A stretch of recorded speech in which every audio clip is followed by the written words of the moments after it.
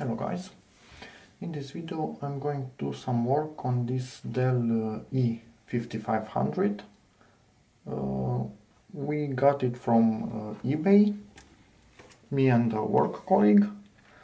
It's basically in a pretty good shape, but it was really cheap because it doesn't have a hard drive or the caddy for the hard drive.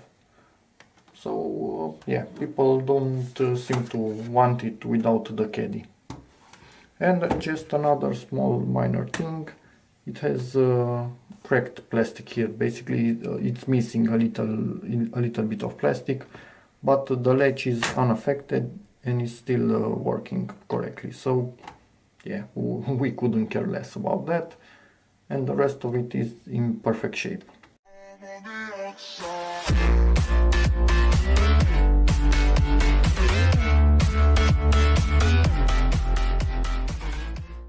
Let's see what we can do about the missing caddy and hard drive, of course. Let me just try and not get my hand in the way.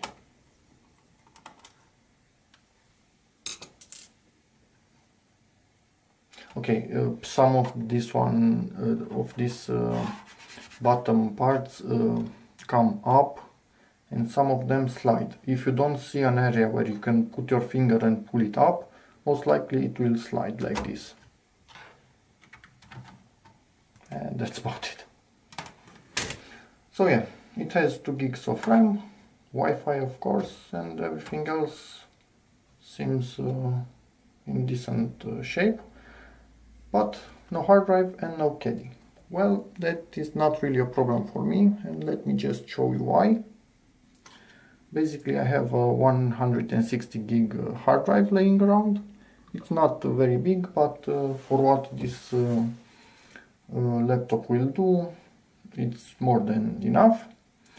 And I have a caddy from another Dell. Basically it's pretty close to what it should be, but it's not quite. These 2 flaps are a little bit too long, so I'm actually going to cut them a little bit until they fit correctly in these 2 holes here, and then probably I will make this hole a little bit bigger, or actually longer in the on the inside, so I can put the screws here. If I cannot do that, yeah, it's not really important. I will put some kind of spacer, and it will push up against the cover and it will stay in place. But yeah, with the screws it would be even better. So next I'm going to cut this with something like this. But I will not do this on video because I would like to measure a little bit to make sure that I don't cut it badly. So I'll be back in a moment. As you can see, we are good in this direction, but it doesn't go all the way in this direction.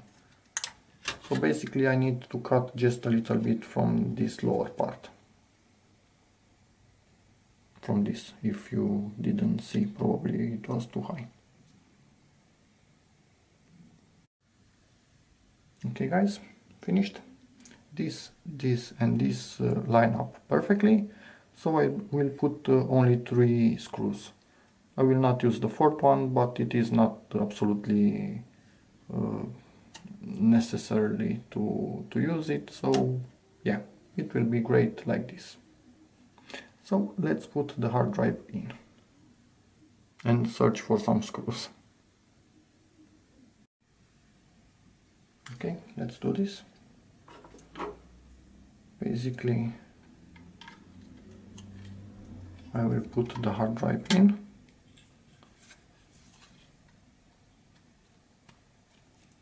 Okay, it's in position. I will put the screws on the hard drive.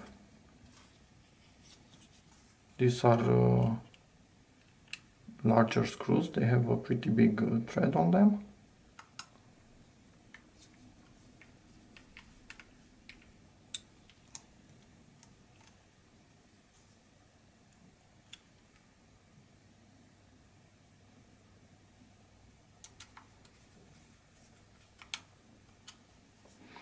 And because I only found 2 screws, I will actually use one here and one in diagonal to it. But now let me see if I can actually put this hard drive in, because I've never tried this with a hard drive and it does not really seem to like it, or actually it does.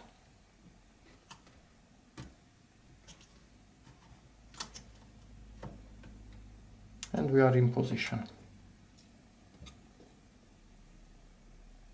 If I will find another screw in the end, I will put even the third one, but I have a hunch that I will not find one. Okay, this is tightened. Yeah, it's in position. You basically lift the laptop. And let me just screw this one here.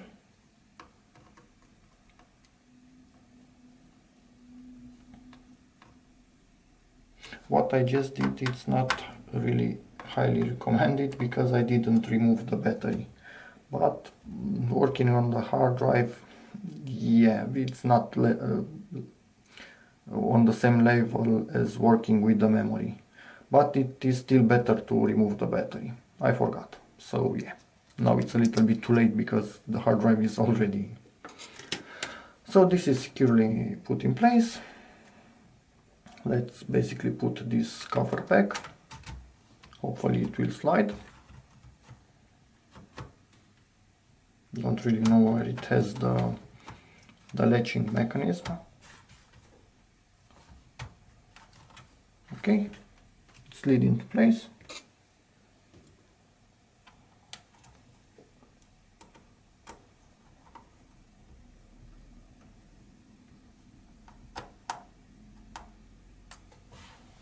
And we are good to go. So at this point, somebody once tried to force this open, from what I can see here. Maybe you can see this too. He didn't know that this has to be slid. So yeah, what can I do? Hopefully I'm going to get the charger and power this on, and then put Windows Vista on it because it has a Vista license. So let's see how that goes. Sorry, moving the camera like a moron. And we're in. Basically it is the 160 gig hard drive, 2 gigs of RAM, and that's about it. Battery seems to be charging. I'm just going to do some BIOS settings just to make sure that everything is running smoothly, and then I'm going to put, I have a Vista image from another Dell laptop. I will write that onto this hard drive and just change the serial key to the one on this laptop. So that should go pretty easily. It has started up perfectly. It's going to try and install some drivers. As you can see, it will not find most of them. I'm going to download, install them, and then change the key, and that should be about it from what I see at this point. Okay guys, all drivers installed perfectly. It is working really well, despite the fact that it only has 2 gigs of RAM. Probably the hard drive being a black one, it's a little bit faster. Western Digital Black are quite fast, if you can say about the laptop hard drive that it is fast. Yeah, faster than others.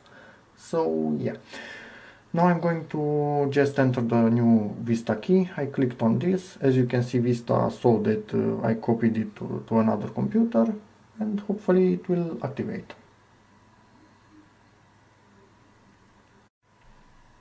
And we are activated. And yeah, this laptop is working way better than expected. and basically it was a bargain. Can't really pronounce that word, but it was a great deal. So yeah guys, thanks for watching. If you have any questions, feel free to ask in the comments. Check out my other videos, give this video a like, subscribe, and see you again next time. Bye!